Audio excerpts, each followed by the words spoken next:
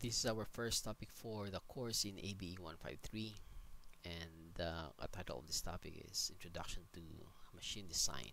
Now, for the context of this presentation, we'll have a brief discussion about agricultural machinery, and then we'll talk about codes and standards, the case studies, and design considerations, and as well as classification of machine components.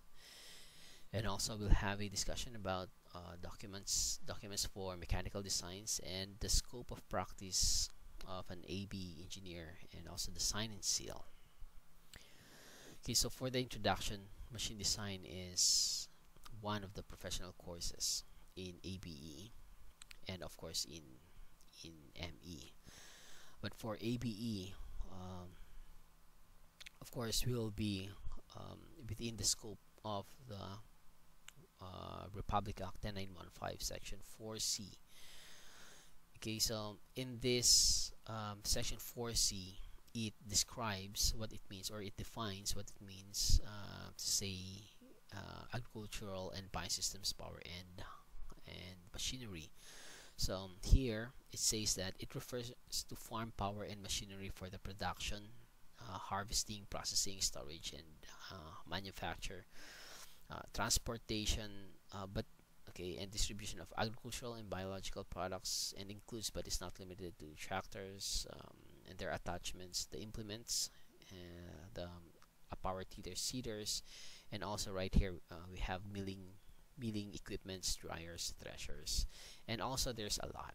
Right, so if we simplify this, basically when we say agricultural machines, right? Agricultural machines. Basically, it's just any machines related to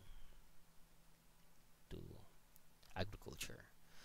Okay, so that's gonna be the scope of practice related to agriculture.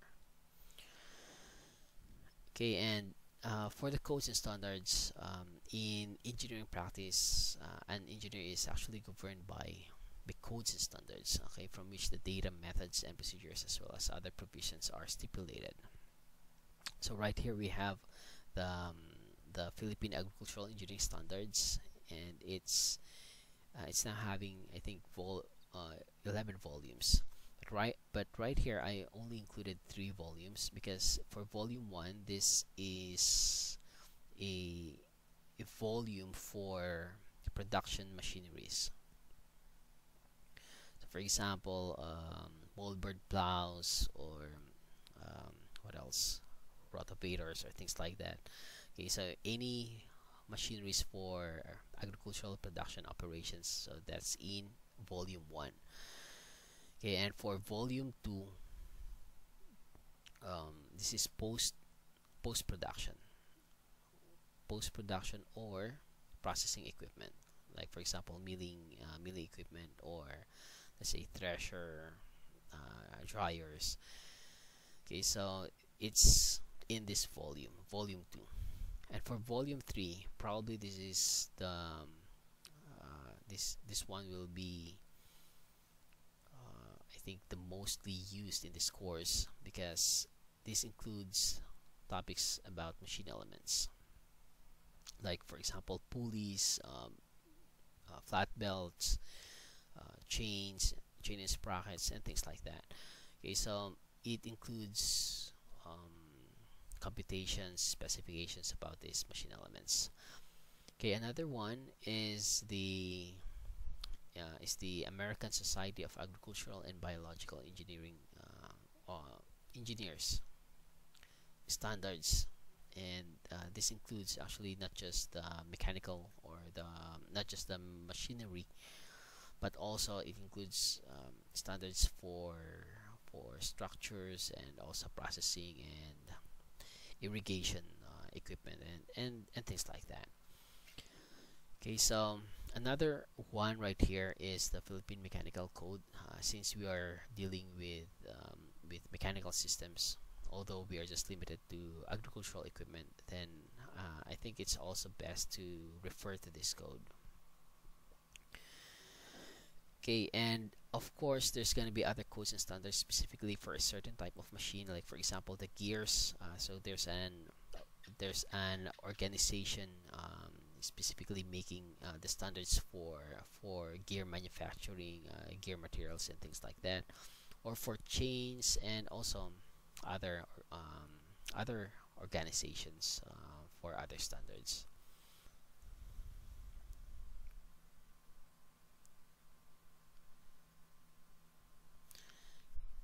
Okay, now let's discuss about a specific agricultural equipment that's common. I mean, that's common nowadays um, in the field. Okay, so it's the combine harvester. So basically, this combine harvester is for harvesting operation, and what it does is it actually combines the cutting or reaping action. All right, cutting, or let's just write here, combines the cutting or reaping action and the threshing, okay, threshing action. Okay, so two separate actions that were done traditionally, it's now being combined. Okay, so that's why it's called combined harvester. So when that machine passes through the standing crops, the end output is already the threshed grains. Okay, so um, right here, let's visit the hyperlinks.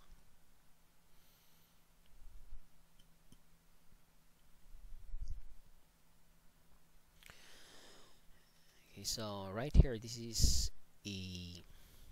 an example of a combined harvester. Okay, so this is the standing crops right here. Right, this is the standing crops. So once it passes the standing crops, it cuts. Okay, it cuts this standing crop, and then um, the end output would be the thresh grain inside this inside the storage tanks. And threshing action is actually a separation. It's a separation of the grains, okay, from the chaff or from the panicles. Okay, so this is already threshed grains. Okay, so inside this, right, inside this machine is there's actually a threshing cylinder. So right here, this is the header. That's where the standing crop is being cut, and then it goes inside this machine, and inside that there's a threshing cylinder. Okay, so the the cut crop is actually will pass through the cylinders, right, and it will I mean the chaff will be separated, or the panicles will be separated from the grains. So the grains will fall into this sheave, and then it will be cleaned. There's gonna be cleaning operation or cleaning action, because there's a fan, and then the clean grains are then being transported to the storage tank. Okay, so basically what it looks like is, for example, this is the header.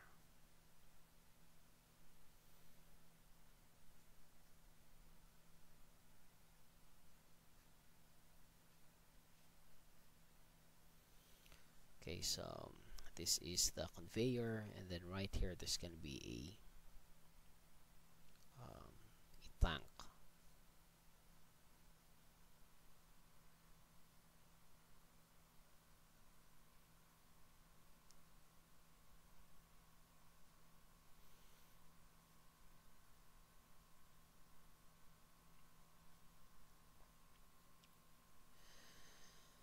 Okay, so right here there's actually a blade that that reciprocates.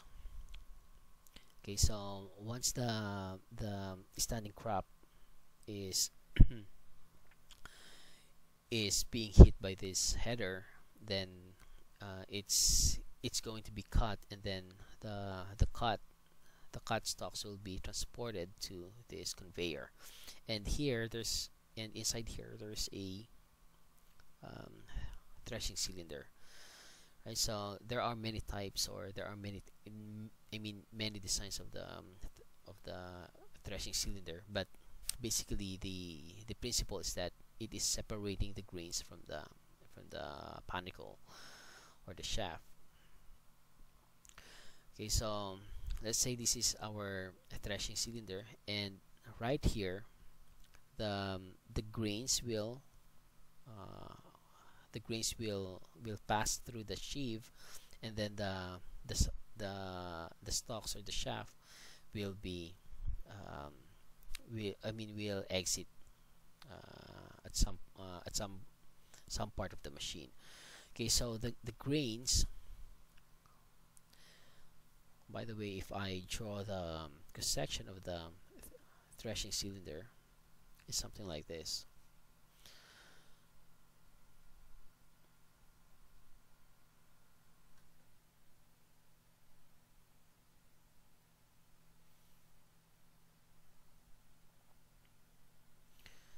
Okay, so once you input here the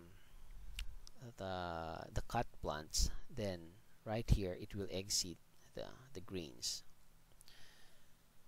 Okay, so there's gonna be grains right here, and then at some, I mean the shaft will be separated from the grains. Okay, so because there are also impurities that goes along with the grains, then there's gonna be a blower. Okay, so to clean the grains, okay, or to separate the impurities from the grains. So right here there's also a blower.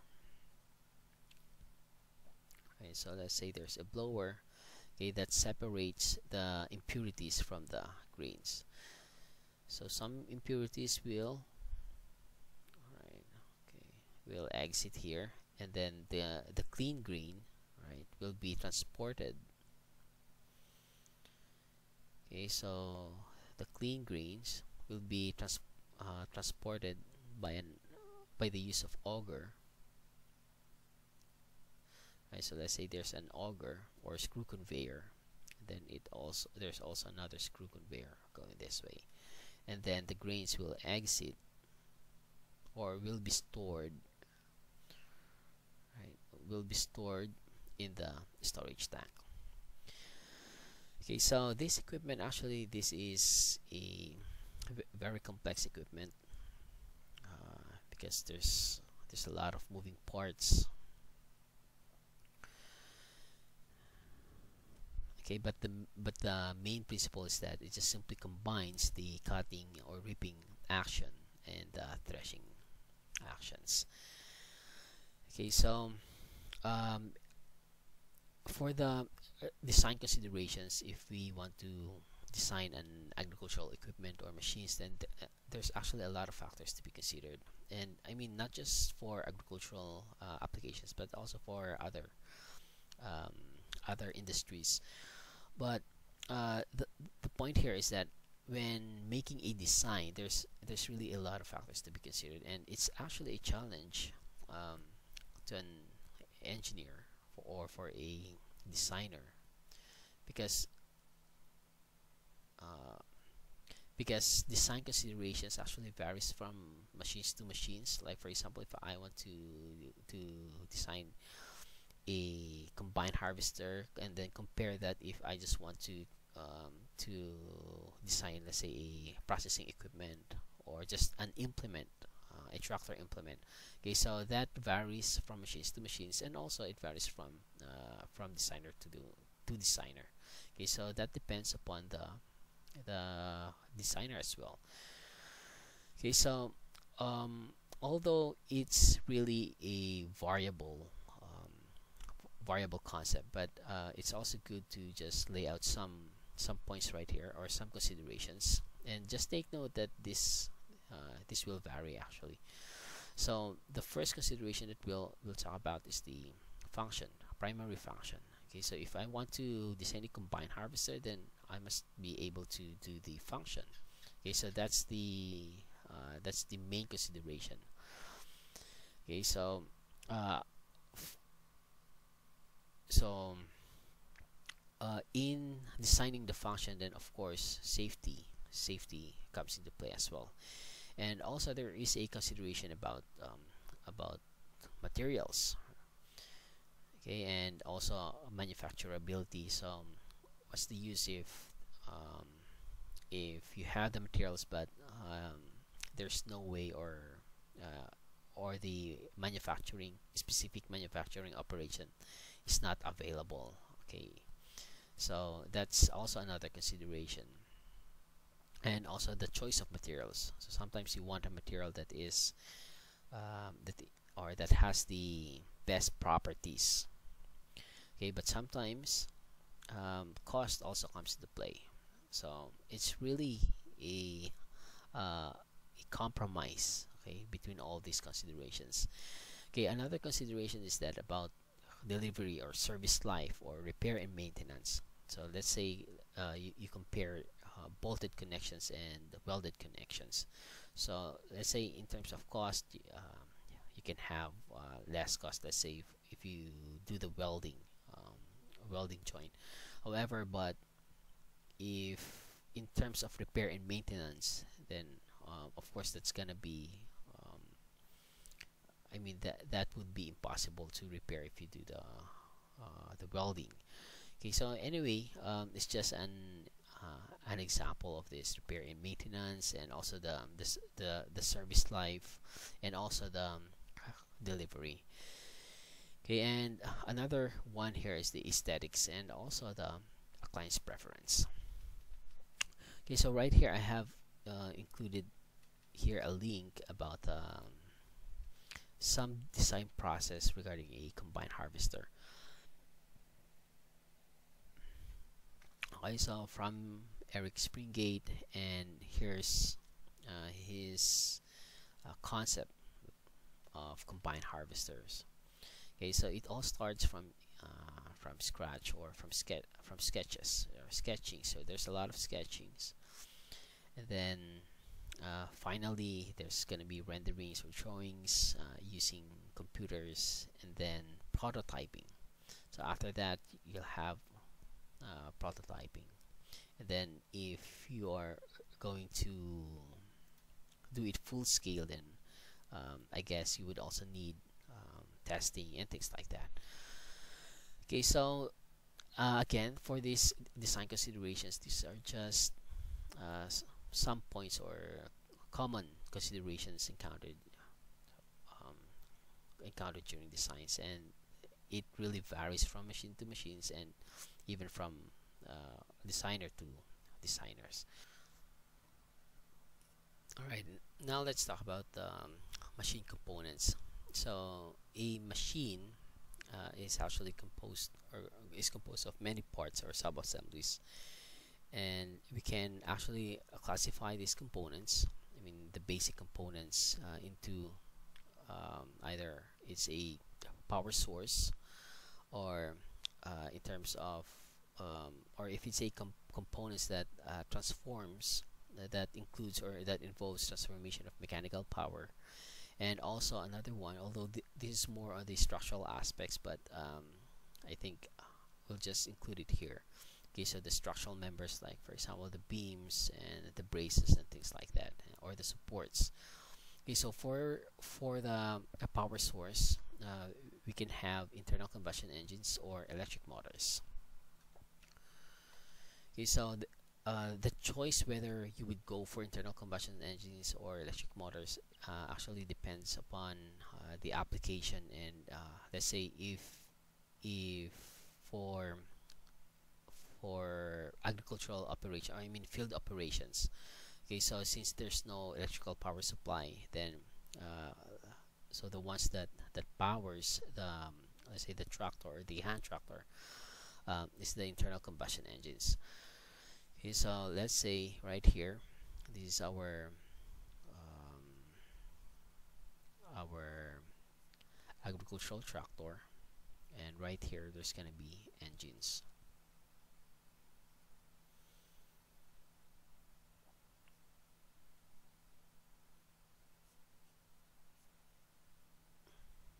Okay,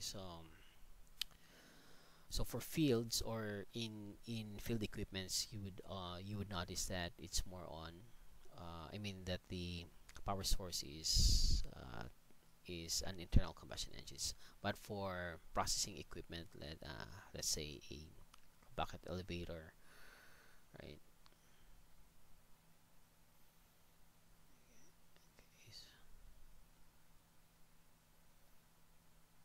Okay, so for a processing equipment, then the most common ones are the electric motor.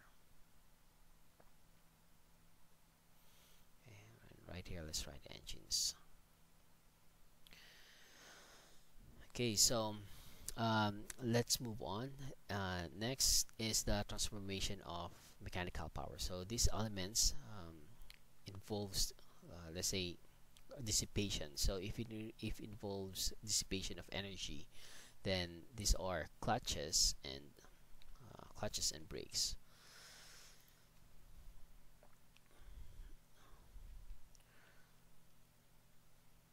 Okay, so an example of this is the disc brake.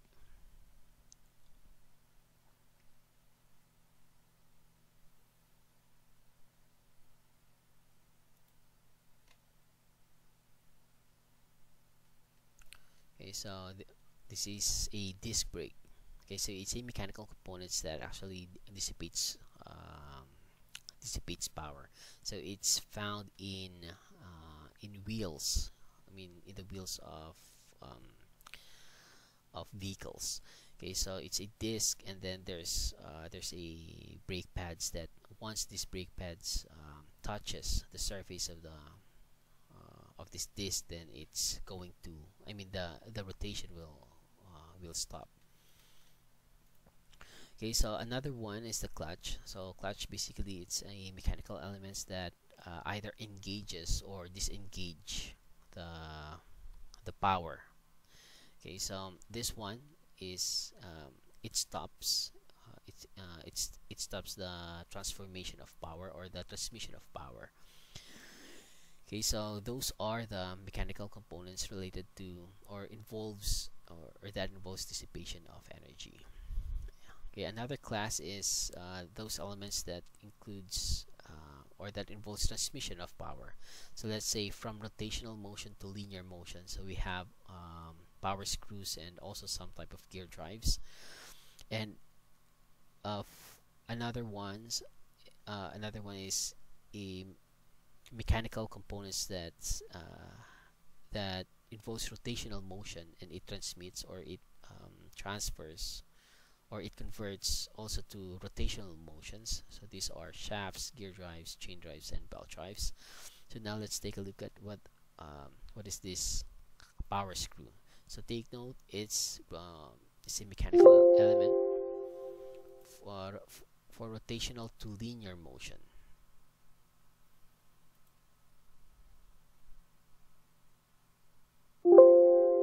Okay, so I guess it's not possible. Okay, anyway, this power screw is or this some type of gear drives, like for example the rack and pinion, right? So let's say this is our gear, and then right here is our gear rack. Okay, so this one rotates, but this gear rack has a linear motion. Okay, so that's why it is rotational to linear. Okay, for the components with rotational to rotational motions, these are gear drives, right? Gear drives, chain drives, and belt drives.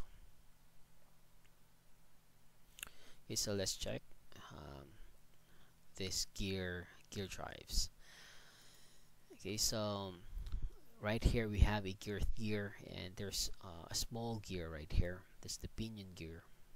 Actually, the term pinion is used for the smallest gear in the assembly. Okay, so this is a geared gear, and then this is a pinion gear, and there's also gear reducers and some couplings, shaft couplings, and bearings right here, bearings, and we have also electric motors. Okay, so that's one component that has a rotational to rotational motion.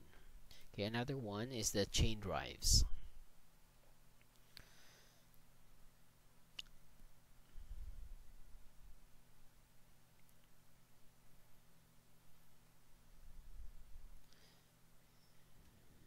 Okay, so for the chain drive, so we have here a roller chain. So from this, I think this is a gear reducer, and then this will be the driven equipment. Okay, so it's being, I mean, the power from this source, because this gear reducer is most likely connected to a source. So the power is being transferred from this driver to the driven equipment through the chain. Okay, another one is the belt drives.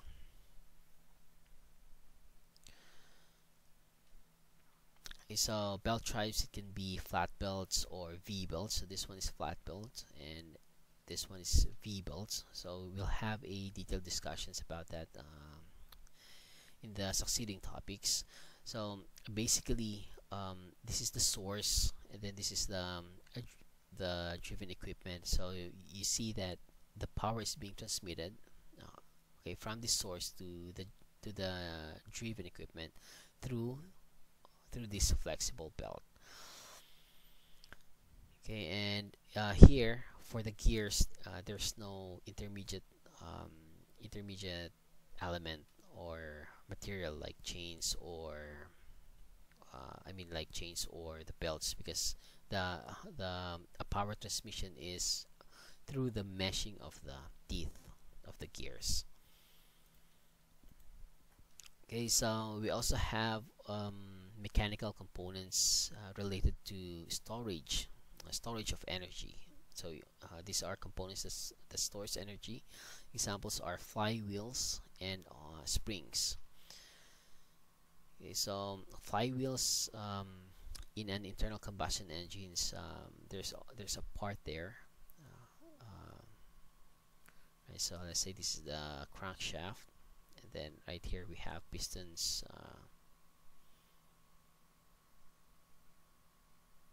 Okay, so we have pistons. This is the crankshaft, and in one end there's a flywheel right here. So that maintains the I think that maintains the energy, the rotational energy. Okay, for the springs, this is also common in suspensions and many equipments. Okay, and there are many types of springs. Okay, anyway, let's move on. Okay, now for the structural member, we have already discussed this in our structures engineering. We have line members, so these are like, for example, the axial members or beams or columns or braces. So line members, basically it's a structural member that has a length. Right, the length is way larger than the cross section. And for surface members, we have like, for example, the walls or the plates. So the area is way larger than the thickness. And for the supports and joints, this includes, like, for example, the hinge or the bearings, the pins, and things like that. Okay, so now let's move on to the documents for mechanical designs. So we have documents related to the computations of the sizes. This can be computer generated by the use of softwares, or for us here in this course, we'll just do it manually. And we also have documents like, for example, the working drawings, and take note that these working drawings, it's based on the mechanical drawing format, so it's not the same as what we did in the structures engineering course. Rather, we'll use a mechanical drawing format. Okay, and we will and I will discuss this later. Okay, and we also have specifications. So recall that when we use specifications, these are documents that can't be expressed in terms of drawings. Then we need to include that in the specifications. So regarding, let's say, the workmanship. Okay, and another document would be the bill of materials, and probably many more.